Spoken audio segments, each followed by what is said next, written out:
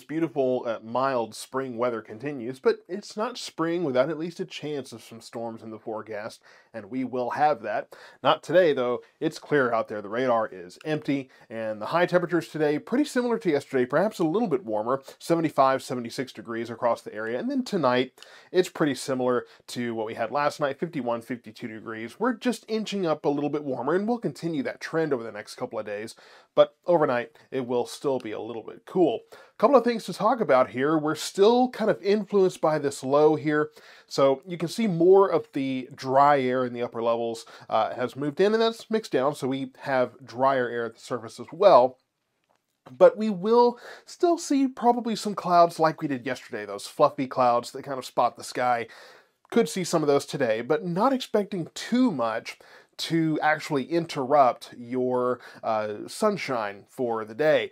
Now, here's the thing. You notice this is a low. It's in the water. It's just off the coast of Texas and Louisiana here. When you see a low in the water and it's kind of hanging out there and there's that circulation, you start thinking, hey, do we have something tropical going on here?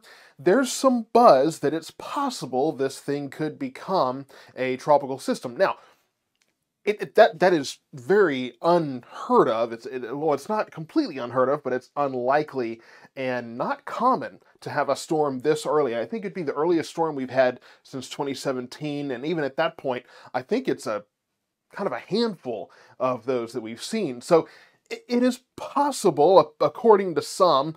National Hurricane Center hasn't really said anything about this, at least not too much. But we will watch this just in case, hey, something turns out to happen. The most that I've seen from this is the GFS model actually making this more of a tropical system. But the thing to remember about the GFS model, if it were true, we'd have about 50 to 60 hurricanes a year. It likes to churn up these tropical systems all the time. So that's the thing with weather models, though. You kind of have to know the quirks. So we'll keep an eye on this, but it doesn't look very likely that it's actually going to become something tropical. Looks even less likely that it'll actually impact us. What will impact us is this next system that's going to be moving in. We'll have this cold front moving closer to our area. This dry line will deepen. The high pressure will move away, but we will have a cap. So we expect this system to arrive late Friday, early Saturday. So storms will be possible during that time. Here's the thing. The cap will be pretty hefty, so it looks like any storms that we do get will be low coverage, so it kind of depends on what the cap does. For the most part, though, it looks like we should have a strong enough cap to limit that development, and what we do could become severe over part of the area. We have a slight risk to our north. Now, I see that, the Mansfield area is kind of just barely penciled in here, but I would say to our north, we're more in this marginal risk area, so I don't really expect a whole lot for our area, at least our 4 counties. Now, Dallas and Fort Worth North might be a little bit of a different story.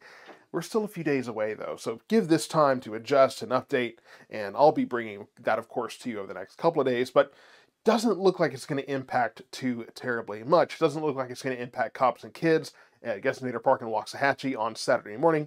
Looking forward to seeing you there for that as well. I'll have more updates on that on the page.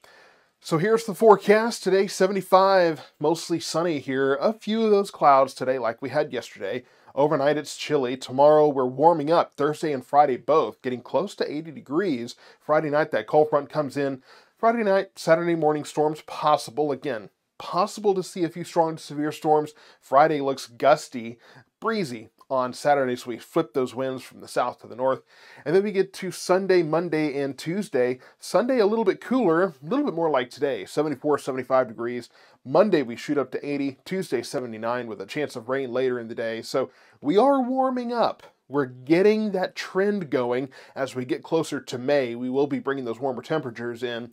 It's nice this week, and stay tuned for more information about the possibility of storms that could become strong to severe going into late Friday and early Saturday.